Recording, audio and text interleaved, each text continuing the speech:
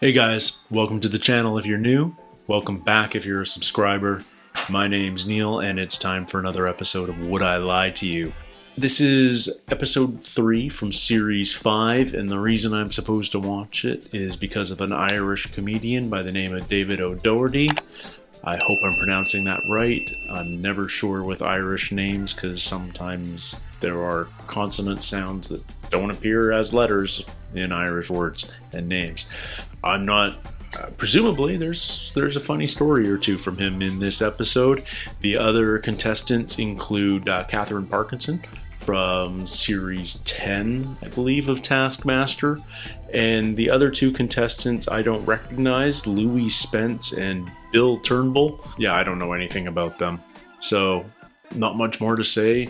Then let's watch this one and see what David O'Doherty is all about. This is episode 3 from series 5 of Would I Lie to You? On Lee Mack's team tonight, a breakfast TV presenter who appeared on Strictly and suffered a serious ankle injury. Although, in my view, not serious enough. It's Bill Turnbull! And I'm not saying he's camp, but if Glee did a Mamma Mia special starring poodles wearing spandex, he'd watch it in leg warmers. From Pineapple Dance Studios, Louie Spence! An Irish comedian who came to England to find his fortune, or failing that, any loose change. It's David O'Doherty. Doherty. O-H-E is somehow got a h in it. And in Doc Martin, she played a doctor's receptionist who was rude and stupid. Or to put it another way, she played a doctor's receptionist. It's Katherine Parkinson. I was so sure that Wombles were real, I used one as an example of a mammal in a GCSE biology exam. It was give 3 examples of mammals, and I said bear, that's an obvious one, whale, bit less obvious, clever, and Womble was my 3rd example. How old were you at the time? 15? What are you looking at David for? He was like the Don Corleone of the Womble family. What grade did you get then? A. I should make it clear that I didn't think the children's programme was a documentary. For example, a bear is a real mammal, but Yogi Bear isn't a fair representation. At age 15, the question was, give 3 examples of a mammal. Look, Neil, this isn't the end of a game show. It's not like, and this one's for the GCSE. It's a bit of a basic question. Why do you think that is so easy? Well, it's quite... You are such an intellectual snob. You could have said cat, dog... That's what... Any number Are you stuck for the 3rd one? A little bit.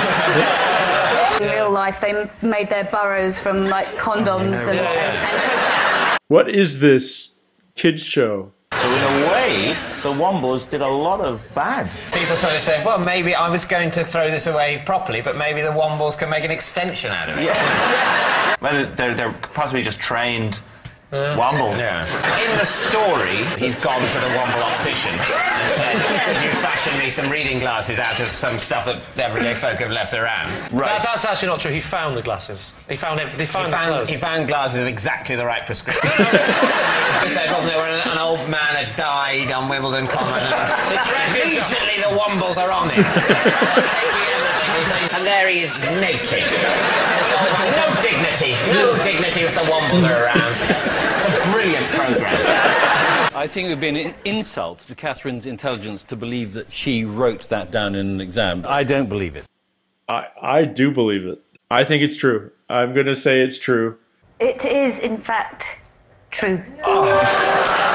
I am currently seeing a hypnotist to cure me of my compulsion to visit hypnotists. What?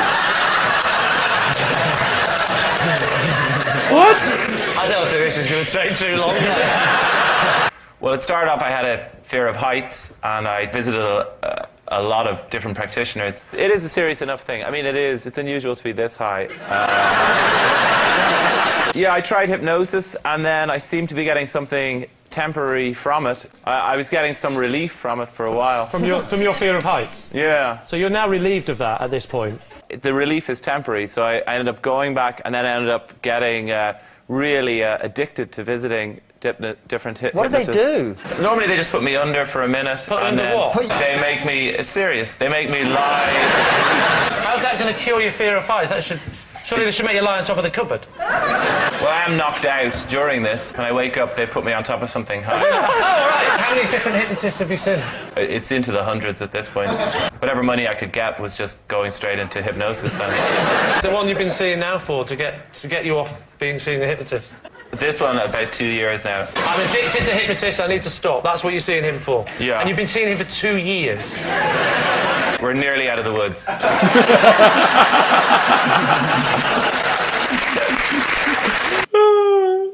Generally, the sort of severe vertigo hypnosis I get doesn't involve physical contact, but it does involve being winched up. Winched up? They put you out and then you're gone. Do you remember? No, you're How do I get gone. up here? You put on a sort of Velcro suit at the start, and then...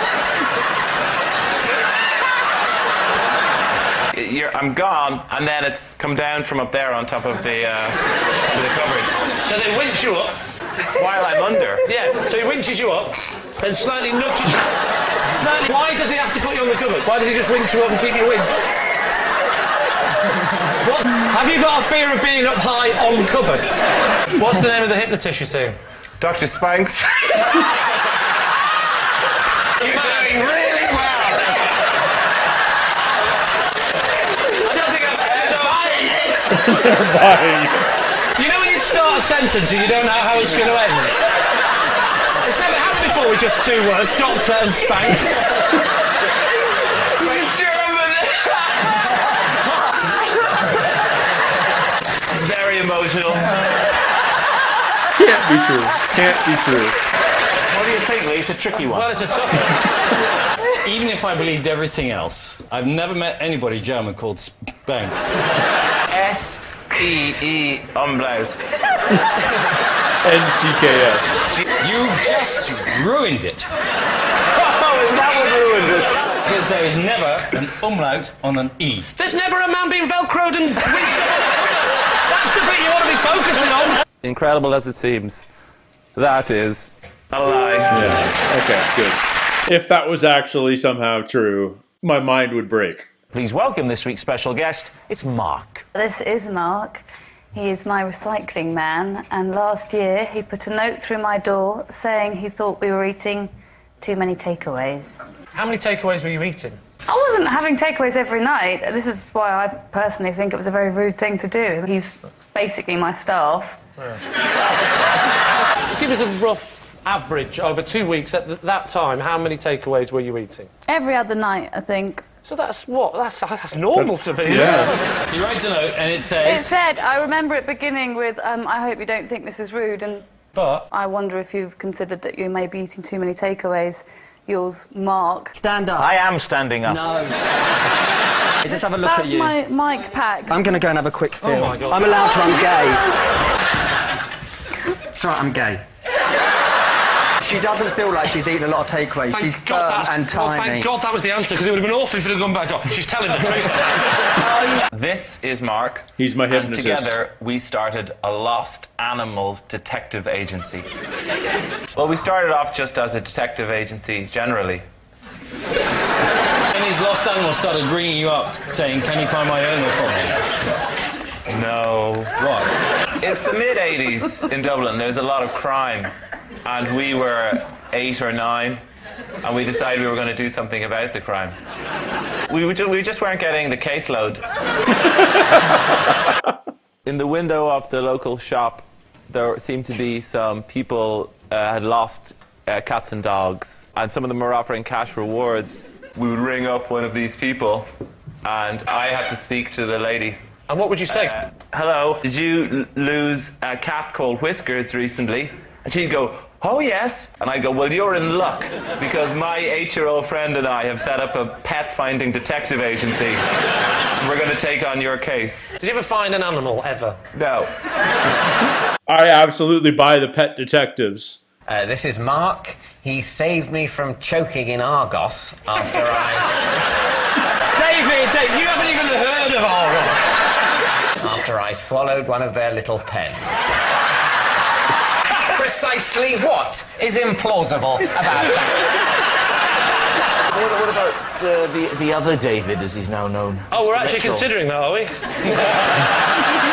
Can you walk me through the process of how it worked when you went to Argos? I looked through the catalogue to find the kettle. Good stuff. Yeah. What type of kettle did you go for? For boiling water. And then what? What happens next? I checked on the little keypad that they had it in stock. I'll tell you what, you are down with the kids. Pen. Yes. She swallowed. How long was it? It was sort of about that long, I think. And you choked?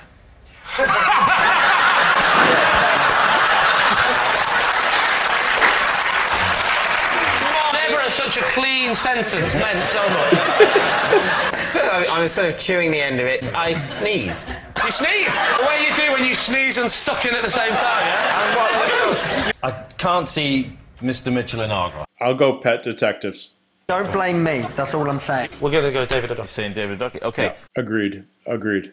David O'Doherty and I ran a pet detective. We made business cards, and the caption at the bottom is, "We handle everything." You're the first detective. Yeah. And Mark is... He's down as notes. Down as notes.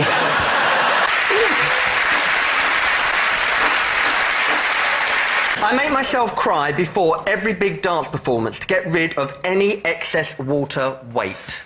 Lie.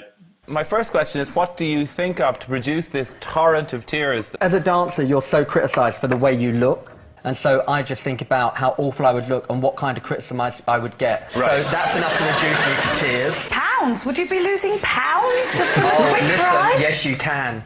You absolutely can. A lot of ballet dancers, a lot of commercial dancers do it. I mean, it's a funny world we live in. What we do is extreme. What we do with our body is extreme. How do you make sure it doesn't go onto your skin and then still be weighing you Do it down? like this with a flat back over.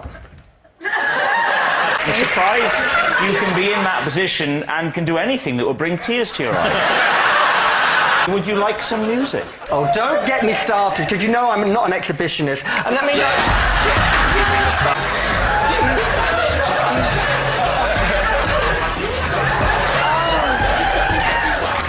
I feel better now. I think we as a team don't think that that's true. It's a lie. It's a lie.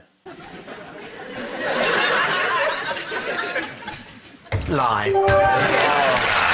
I can tell the circumference of someone's head just by looking at them. David, what do you think? No, you can't. Let's move on. I actually had my head measured yesterday for What a a week. waste of time. You should have just come here today. So I know exactly what my head circumference is right now. Katherine, bring it on. Could you just have a little bit of a... From my expert opinion, you are... 21 3/4 inches. I would say you are a large.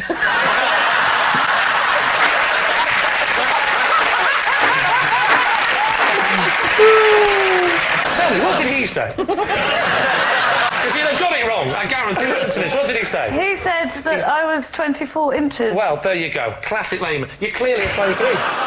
28, 26, 23 and a half.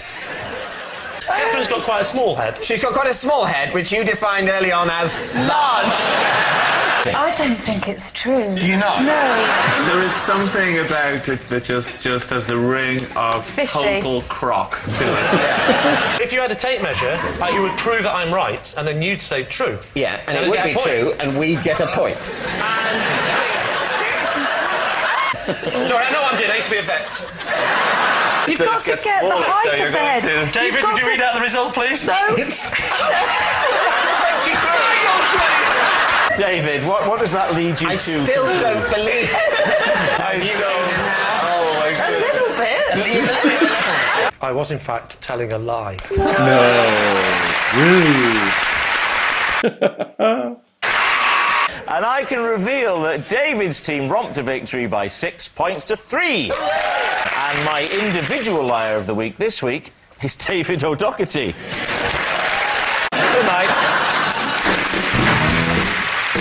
So yes, I heard rumblings about the Addicted to Hypnotists story in my comments since I started the show.